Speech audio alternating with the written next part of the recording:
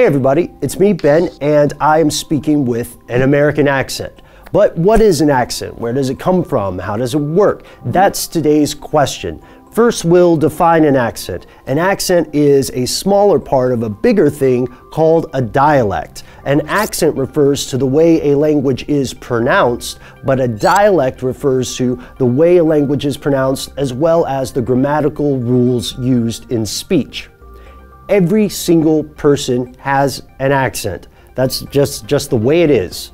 Your accent is a result of how, when, and where you learned the language that you were speaking in, and it tells other people about you. No one has a single fixed accent based just on their experiences.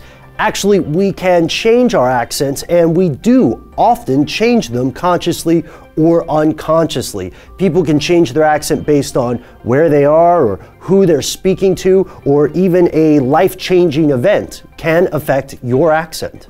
But where do accents in general come from?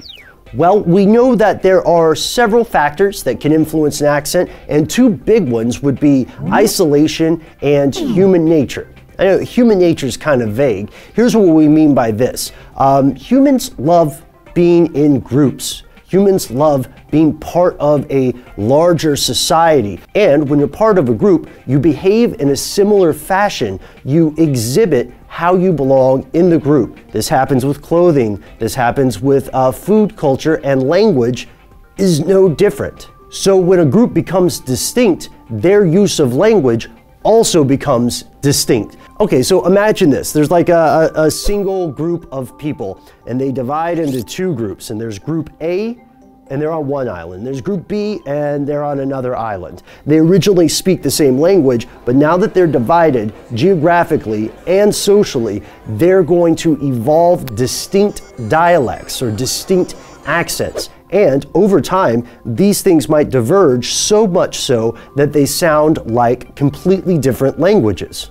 Humans are a well-traveled species, and along the way, we've had so many distinct groups meet other distinct groups, and their accents reflect these changes. Some traits get lost, some traits get picked up, some things get smashed together and melded. No accent is inherently better than another accent. While you might hear some folks talk about stuff like accentless English, what they're referring to is stuff like received pronunciation in the UK, or the sort of thing we associate with the upper Midwest in the United States, General English or Standard English even. These are called the reference varieties because if you read pronunciation guides and dictionaries in English, it'll often be one of those accents that you're learning to pronounce a word in. They're also the accents that are often taught to foreign students who are learning English. But make no mistake, these are accents nonetheless. There is no accentless speech. I mean, I guess maybe a robot could do something like that, but then it'd be a robot accent. Check and mate, Skynet. So what does your accent say about you? It depends on who's listening. Somebody might be able to trace your accent to a particular part of a country. For instance, they might say, oh, this guy's from London, or this lady's from Baltimore. Or they might just be able to get a more general idea, a general geographic area. So, oh, he's probably from England, or she's probably from the States. In the vast majority of languages, different accents or dialects are thought to have a higher or lower social status. Let's think of it in terms of prestige. For example, English speakers in the United States might look down on a Southern accent, but it's kind of exclusive to that part of the world. So someone from Australia or the United Kingdom might not completely get the stereotypes in play here. However, they will have their own stereotypes about other accents or dialects in their neck of the global woods.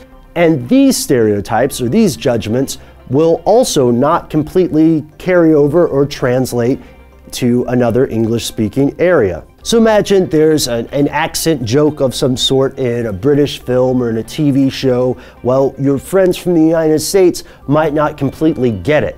Another huge point about accents. This perception of a high or a low status accent, it's not inherent to the accent or the dialect at all. We know this because if we play dialects of English for people who don't speak English, I have no clue which one is better or worse than the other one.